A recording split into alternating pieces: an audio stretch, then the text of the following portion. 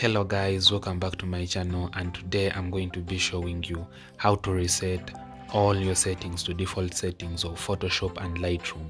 So if you're using your Lightroom and you want to reset all settings to start afresh or using Photoshop or Lightroom, all you do is first close Lightroom or Photoshop, as I closed my Photoshop, and then you place Alt, Ctrl and Shift at the same time, and then you place open.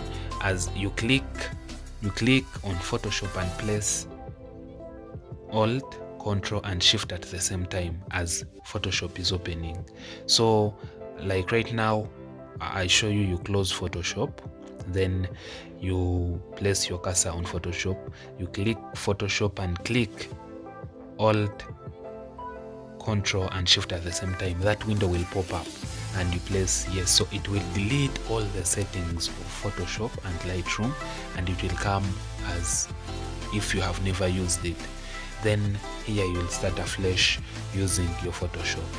And hopefully this video was helpful, and thanks for watching. So that is an easy way of resetting your Photoshop and Lightroom settings. This works on Photoshop and Lightroom.